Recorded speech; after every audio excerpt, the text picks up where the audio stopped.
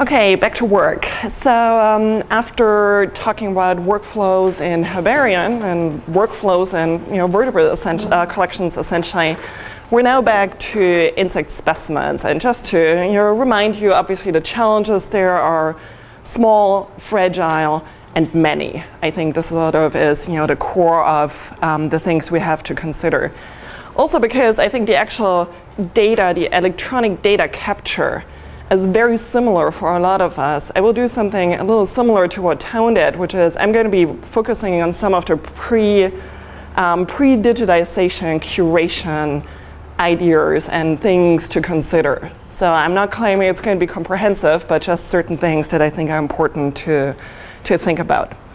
When you look at insect collections, the great majority of material is going to look like that. So it's going to be dry and prepared in different ways, but dry in what we call unit trays. That would be a unit tray. The entire thing is called an insect drawer.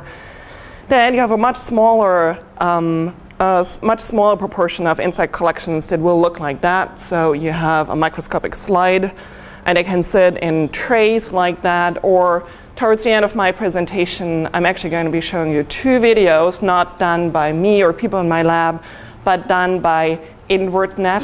Sorry about that. It's not us who stole that name. It's the InvertNet people. I'm not responsible. I'm not aligned with them in any way.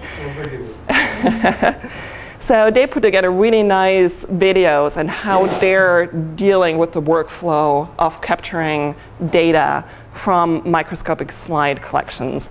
And the same for fluid preserved specimens. Again, as opposed to what you might think of in vertebrate collections, big fish and big things swimming around in big jars, what we're dealing with is this. So we have tiny little vials, typically labeled in certain ways, and then we store and stack them in ways like that. That's an example from my own lab. And this is really only a relatively small research collection of material, but obviously different challenges for all of those. Okay, I want to follow up on something that Melissa mentioned earlier on, and you've seen that chart before. So that chart is one of the, it came through IDIC Bio, just to keep reinforcing these abbreviations and acronyms. And it was actually published in a publication I make sure you all will have access to as well. Again, it comes out of the 3D online available Suki's volume on collection digitization, and it was put together by Nelson et al. And really what they did, they looked, again, Melissa explained most of that, they looked into the workflows that can happen in collections or should happen in collections. They came up with different ways, and observing people actually doing the work, they came up with different ways of classifying them. And then what they did too is they came up with these 5 distinct clusters of things that typically happen during a digitization. So you have the pre-digitization curation and staging of the specimens. And then those are not necessarily in chronological order, as you're going to be seeing in a second. You have specimen imaging capture, specimen image processing, electronic data capture, and then georeferencing locality descriptions. So we're going to be having a full day of talking about georeferencing on Saturday. Obviously, the imaging we will cover tomorrow. So I'm really only going to be looking at pre-digitization curation and the electronic data capture. And then also to just briefly, I'm confused where on the slides I have certain pieces of information, but let's just briefly look at that again. So really, it's not that much of a difference. So in all these 3 workflows you see here, there's always pre-digitization curation comes first, obviously. That's very simple. And then they're really differing in the order and in the way the data capture versus imaging really happens. So in this case, you would capture the data first, and then the data is being outputted through the World Wide Web or data aggregators, whatever you want to use, or in-house usage or storage, obviously. And then you're going to be picking exemplar specimens for imaging, process the images, and store these images. So it's sort of a little bit, it's not a completely separate process for the 2, but it's certainly not as separate as here, where really you're treating the data capture as one workflow, and then you're treating the capture imaging as another. So this is what we're using in our TCN project, really. We're capturing data, and then capturing images and processing images. It's done by even a different group of people in most cases. So they are very separate workflows. And then you can have this one down here, and this is what you're going to be seeing for microscopic slides, for example, but then also for some of the fluid preserved collections. And again, the example here is invert net, where after pre-digitization, you go straight to image capture, you process the images, store the images, and then that obviously allows other people to get access to the images too, and then you actually capture the data from them, and then you output everything together.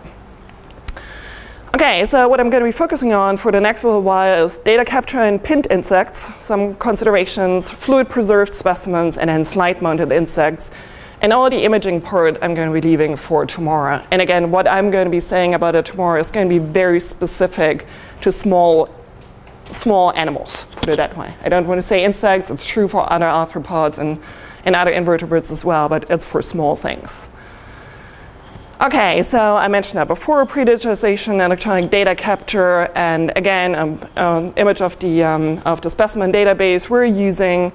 And I'm really only going to be highlighting a few other things in the actual data capture process that I felt I glossed over the last few days or just simply forgot. So there will be more as we go. Okay, so when you start thinking about digitizing your invertebrate collections, there's a few questions you want to ask yourself. So the first question to me is, are the specimens properly prepared? Are they pin, point mounted, etc.? And are they labeled in an appropriate way, which means do they have the minimum core information, which is locality information collector, and so on and so forth. And I'm saying that because obviously we all come back from the field, we have typically our big plastic bags full of specimens, and at that stage they really can't be digitized in any straightforward way. So you can maybe log them into an Excel spreadsheet as field samples, and we typically do some of that just to keep track of some of the valuable ethanol specimens we have collected. But in order to actually fully digitize them, this is not really the stage to do them. Then the other thing, and again, this is a huge difference, obviously, compared to vertebrate collection, at least bird collection. I don't really want to generalize for some of the fishes and amphibians. They have different challenges too. But then also, as compared to the botanical world, really. So in our case, having a species-level identified collection is a luxury. So this is something that takes a lot of effort, a lot of time, and many, many years until you get from a essentially field collected sample of specimens to something that is identified to the species level. Lots of effort.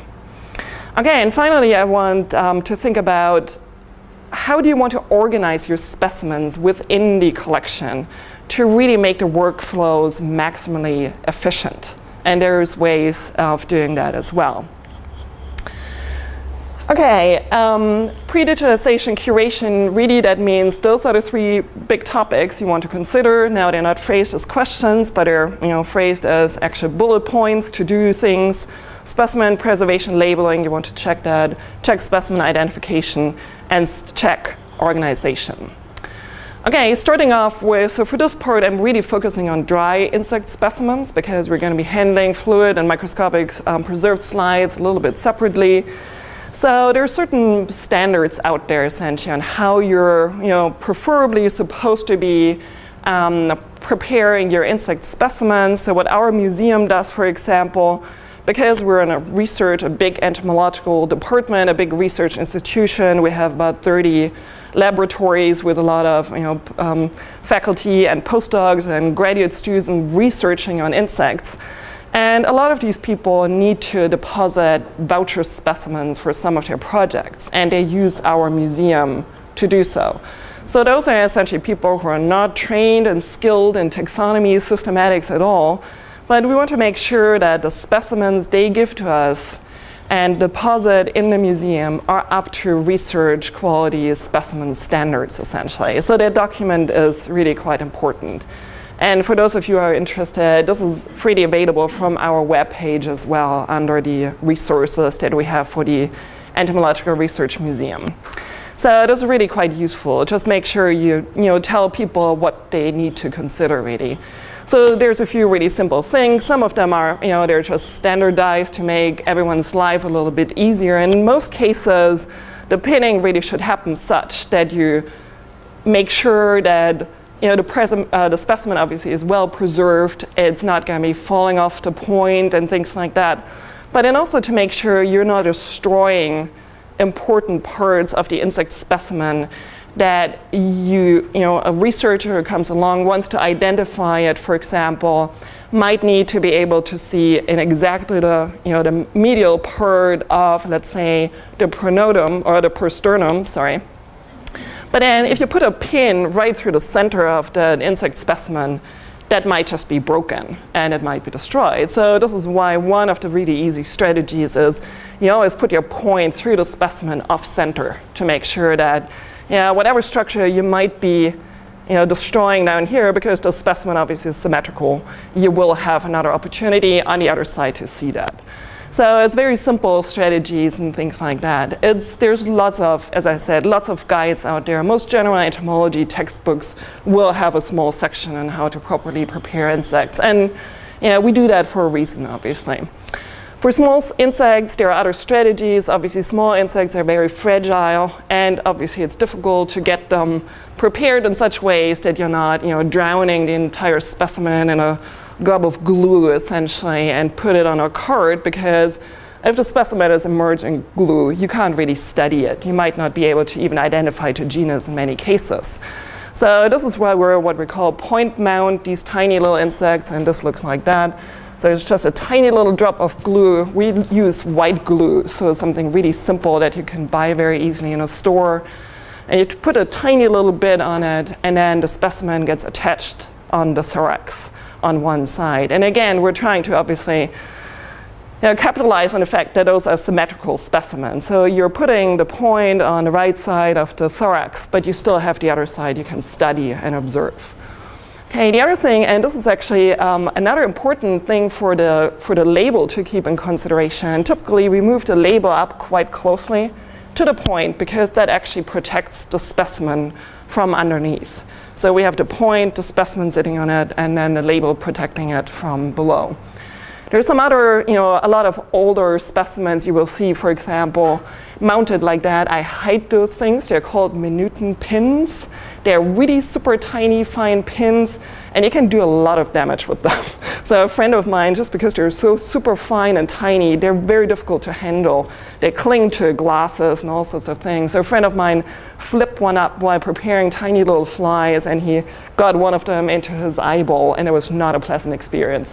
I set off one of them at one point, and that's not pleasant either. So there are certain things you don't want to do. So we're doing the point mounting, which is also more pragmatic, cheaper typically. Okay, there's a few other things, and this might look to you very finicky, little details about right, wrong, wrong, right, wrong, wrong. But again, there's obvious reasons why we're saying this is wrong, this is wrong. Can anyone imagine why this might not be a good way of preparing your specimen? Yes?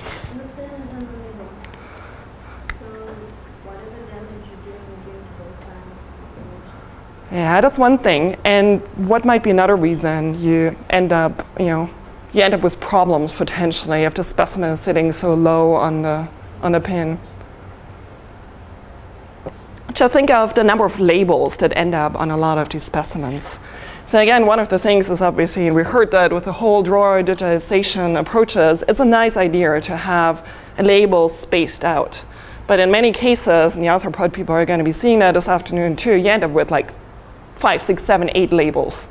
So the higher you have the specimen, so it shouldn't be too high, so you still have to be comfortably be able to grip the pin and the specimen without touching and damaging it, obviously. But you want to have enough space so you can put several labels underneath it. And then this is really something that's quite obvious, especially in the age where we're trying to image a lot of specimens. If you have a specimen crooked like that, it's just a nightmare to image, obviously, because you're ending up with things in focus and other body parts not in focus. Very obvious.